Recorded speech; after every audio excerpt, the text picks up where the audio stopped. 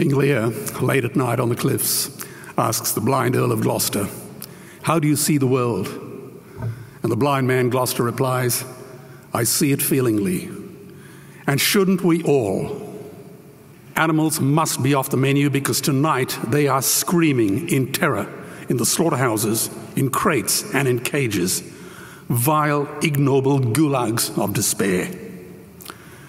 You see, I heard the screams of my dying father as his body was ravaged by the cancer that killed him. And I realized I'd heard those screams before. In the slaughterhouse, their eyes stabbed out and their tendons slashed, on the cattle ships to the Middle East, and the dying mother wail as a harpoon explodes in her brain as she calls out to her calf. Their cries were the cries of my father. And I discovered that when we suffer as equals. And in their capacity to suffer, a dog is a pig, is a bear, is a boy. Meat today is the new asbestos, more murderous than tobacco. CO2, methane, and nitrous oxide from the livestock industry are killing our oceans with acidic, hypoxic dead zones. 90% of small fish are ground up into pellets to feed to livestock. Vegetarian cows today are the world's largest ocean predators. The oceans are dying in our time. By 2048, all our fisheries will be dead, the lungs and the arteries of the earth. Billions of bouncy little chicks are ground up alive simply because they are male. Only 100 billion people have ever lived. 7 billion people live today. And yet we torture and kill 2 billion sentient living beings every week. 10,000 entire species are wiped out every year because of the actions of one. And we're now facing the 6th mass extinction in cosmological history. If any other organism did this, a biologist would call them a virus. It is a crime against humanity of unimaginable proportions. But happily, the world is changing. 10 years ago, Twitter was a bird sound. www was a stuck keyboard. Cloud was in the sky. 4G was a parking space. Google was a baby's burp. Skype was a typo. And Al-Qaeda was my plumber. Victor Hugo said, "There is nothing more powerful than an idea whose time has come." Well, animal rights today is now the greatest social justice issue since the abolition of slavery. Do you know there are over 600 million vegetarians in this world? And that is bigger than the United States, England, France, Germany, Spain, Italy, Canada, Australia, New Zealand, all put together. If we were one nation, we would be bigger than the 27 nations of the European Union. Can you believe that? And despite this massive demographic footprint, we are still drowned out by the raucous hunt and shoot and killing cartels who believe that violence is the answer when it should not even be a question. Meat kills animals, kills us, and is killing our economies. Medicare has already bankrupted the United States. They will need $8 trillion invested in Treasury bills just to pay the interest, and they have precisely zero. They could shut down every school, Army, Navy, Air Force, Homeland Security, Marines, CIA, and FBI, and they still will not have the money to pay their doctor bills. And our Cornell and Harvard say that the optimum amount of meat in a healthy human diet is precisely zero. Water, as you know, is the new oil. Nations will soon be going to war for it. Underground aquifers that took millions of years to fill are now running dry.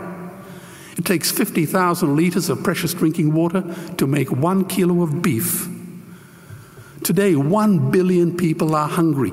20 million people will die from malnutrition.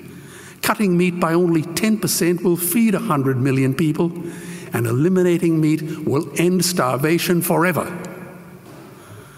If everyone ate a Western diet, we would need 2 planet Earths to feed us. We've only got one, and she is dying.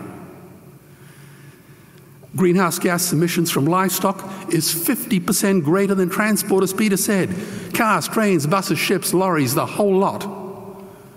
And as I travel around the world, I see poor countries who sell their grain to the West while their own children starve in their arms, and the West feeds it to livestock so we can eat a steak? Am I the only one who sees this as a crime? Believe me, every morsel of meat we eat is slapping the tear-stained face of a hungry child. When I look into her eyes, do I remain silent? The earth can produce enough food for everyone's need, but not enough for everyone's greed. We are facing the perfect storm.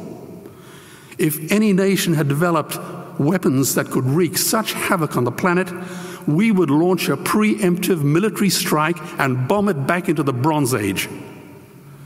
But it's not a rogue state, it's an industry. The good news is we don't have to bomb it. We can just stop buying it. Sir George Bush was wrong. The axis of evil does not run through Iraq, Iran, or North Korea. It runs through our dining tables. Weapons of mass destruction are our knives and forks. Our proposition is the Swiss Army knife of the future. It solves our environmental, water, human health problems and ends cruelty forever. The Stone Age didn't end because we ran out of stones. This cruel, disgusting industry will end because we run out of excuses. Meat is like the 1 and 2 cent coins. It costs more to make than it's worth. And I come from the bush. Farmers are the ones with the most to gain. Farming won't end, it would boom. Only the product line will change. Farmers would make so much money they won't even bother counting it, and I'd be the first to applaud them. Governments would love us. New industries would emerge and flourish. Health insurance premiums would plummet. Hospital waiting lists would disappear. Hell, we'd be so healthy, we'd have to shoot someone just to start a cemetery. So tonight I have 2 challenges for the opposition. 2 challenges. Meat causes a wide range of cancers and heart disease. Would they name one disease caused by a vegetarian diet? And 2, I'm funding the Earthlings trilogy. If the opposition is so sure of their ground, I challenge them to send a copy of the Earthlings DVD to all their colleagues and all their customers. Go on, I dare you.